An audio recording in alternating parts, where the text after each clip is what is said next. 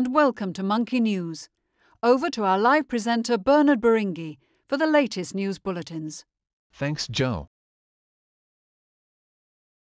More than half of Poles oppose the location of part of a U.S. anti-missile shield on Polish soil, a poll showed on Tuesday, a day after the Polish president said the project was a foregone conclusion. Pollster CBOS said 55% of those surveyed opposed the anti-missile shield plans, while 28% had no objections. Dissident U.S. intelligence officers angry at former Defense Secretary Donald Rumsfeld helped a European probe uncover details of secret CIA prisons in Europe, the top investigator said on Tuesday. Swiss Senator Dick Marty, author of a Council of Europe report on the jails, said senior CIA officials disapproved of Rumsfeld's methods in hunting down terrorist suspects, and had agreed to talk to him on condition of anonymity.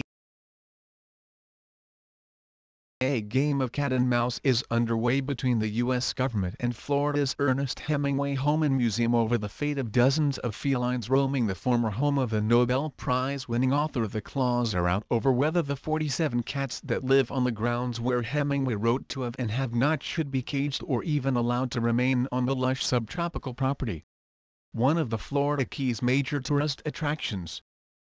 And now back to Joe at the Monkey News studio. That's all from the main news.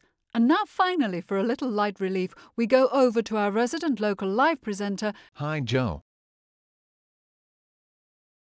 A German bus driver threatened to throw a 20-year-old sales clerk off his bus in the southern town of Lindau because he said she was too sexy and he couldn't concentrate on his driving, Bild newspaper reported on Monday.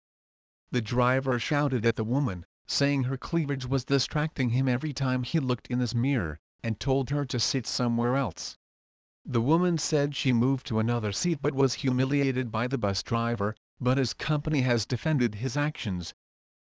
And back Joe at the studio. That's all from me here at Monkey News.